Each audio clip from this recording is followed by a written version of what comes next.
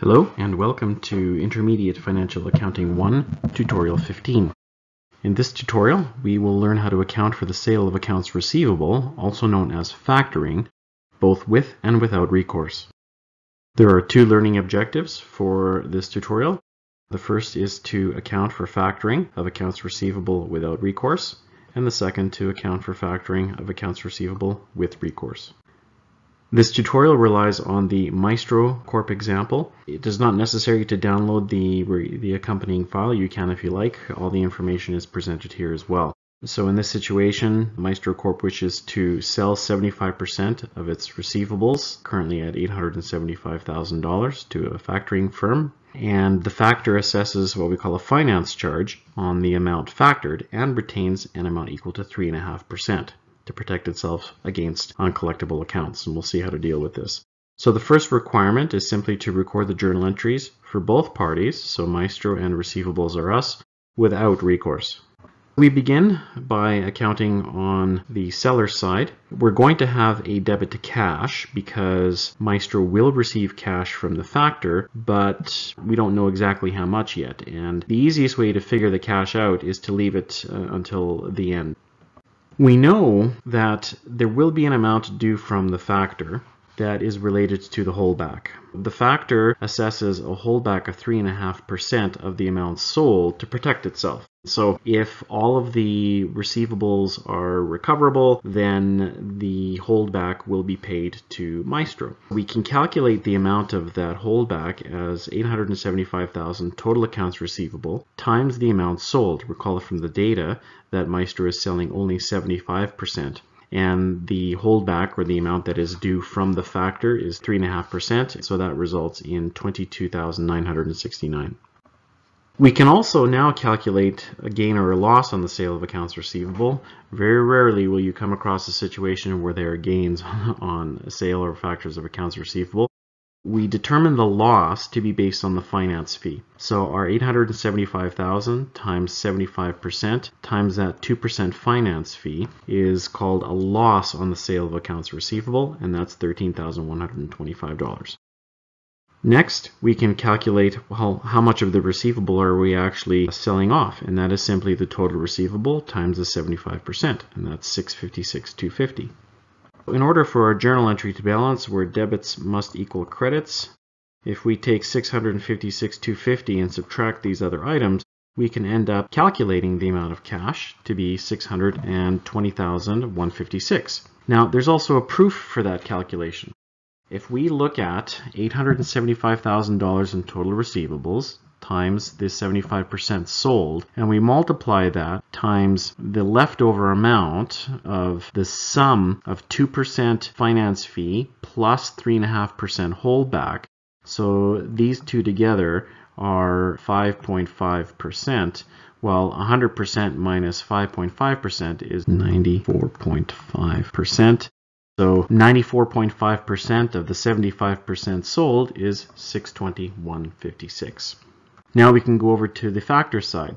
Well, if Maestro, the seller, is giving up $656,250 in receivables, that's going to be picked up by the factor.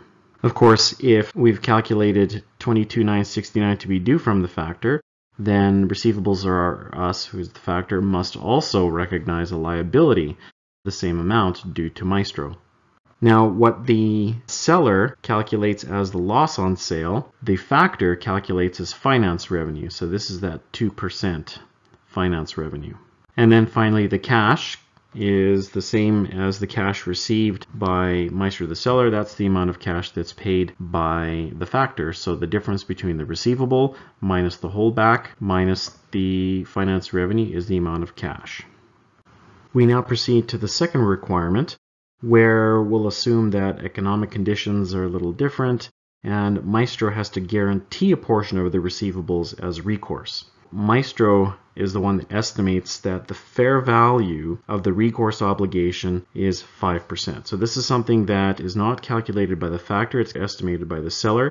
So Maestro figures that the value of the recourse obligation is going to be 5% of the amount factored. So our requirement is to prepare the journal entries for both parties, this time with recourse.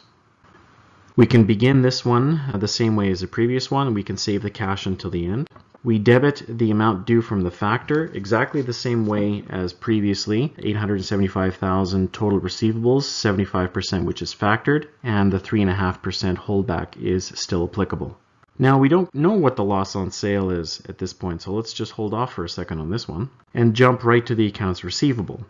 This amount isn't going to change either. Our accounts receivable is still 75% of the total 875,000. But now we have a new line item here. We have a recourse liability. And that recourse liability represents that amount that Maestro must guarantee the factor. And we calculate the recourse liability as the amount factored, so we're always going back to the original 875 total accounts receivable, 75% of which is factored, and the recourse value is determined to be 5%. So 32,813 is the amount of the recourse liability, which is also simply this amount times 5%. Now we're getting close to be able to figure out what our loss on sale is. If you recall from the previous scenario without recourse, we calculated the loss on sale as simply being the amount factored, 875 total accounts receivable, times 75% sold, times the finance fee. But this time, we add the amount of the recourse liability to that previous calculation. So our loss on sale is basically the finance portion plus the recourse liability. And therefore, we can now determine how much the cash is by the leftover, and we can say that, well, 656,250 receivables plus the recourse liability minus the loss on sale minus the amount due from factor is the debit to cash. Hey, and guess what? That's the same amount of cash that we had under a no recourse or without recourse scenario.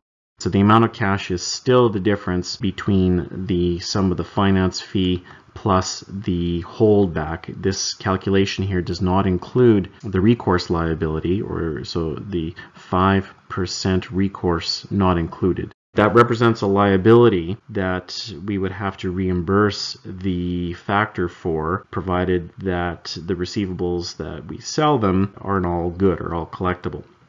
And now we can jump over to receivables or us side, the factor, and that journal entry is exactly the same as without recourse. The factor does not account in any way for the recourse liability. If it has a problem with the receivables, it will go after Maestro for all or a portion of the recourse liability, but that doesn't affect the journal entry. So debit to accounts receivable and credits to the amount due for the holdback, a credit to the finance revenue, and the same amount of cash paid as previously. So some key points to remember. Sales of accounts receivable with and without recourse typically include a holdback and a finance fee. Factoring of accounts receivable with recourse includes the fair value of a recourse obligation by the seller, and it's recorded only by the seller, not the factor.